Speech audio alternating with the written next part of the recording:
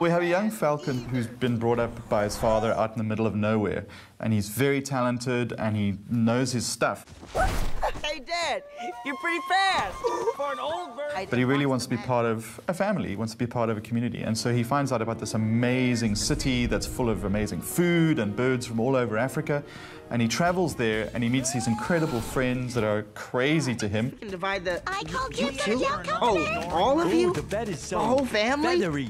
Great. We're holding this together. And he learns some really deep lessons about life and has a huge amount of fun along the way and helps save the city from marauding lizards. This is what the mighty Zambezia has come to. Lock wings and... Dive! 1 crocodile.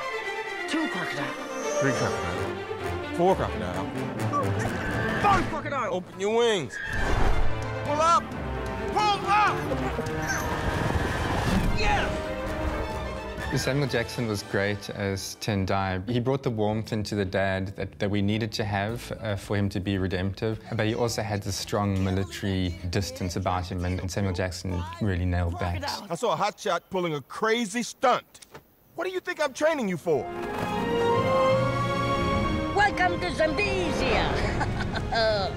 Citizen, congratulations. Citizen? You've just passed immigration. I made it. I'm a real Zambezianite. A Zambo's ear. A Zambo? I'm one of you guys. Ooh. Zambezia is this huge baobab tree perched right on the edge of Victoria Falls with a wild fig tree growing in the middle of it. That was the area where all the fun elements came together. It's just vibrant, bright and colourful. It's on so many different levels. So it's full of little nests and little huts and little marketplaces and gathering places, and it's got a wonderful night spot called Mushanas. Whoa, sit together, please. We have limited space here. Always making a big entrance, hey? Zoe, who is played by Abigail Breslin, who put in a wonderful and sweet performance, she's learned how to operate in a team and learned how to operate within Zambezia. And so she finds Kai's independence quite irritating, and she's kind of a little jealous of it too, because he seems to kind of get his own way a lot of the time. How about a little help? What do you say? And together they actually make quite a powerful team as well. Budzo, who is played by Jim Cummings in an amazing performance, is this giant Nile monitor lizard who believes that every creature for themselves would give him a better chance of having as many eggs as he would like. I'll just take my cut. A small share of the spoils. Oh, it's just been a while since we've had a falcon in Zambezia. Sakuru is played by Leonard Nimoy, who lent an incredible gravitas to the role, and we just love his performance. Yeah, perhaps it is time. Time for what? For you to learn the truth. Sakuru is the sort of father figure, benevolent leader of Zambezia, who also represents a kind of sage, a wise elder who's seen it all, done it all, and actually paid the price. He's lost his wing fighting Budzo earlier on. Budzo!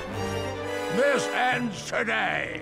No bird can take me. We'll see about that.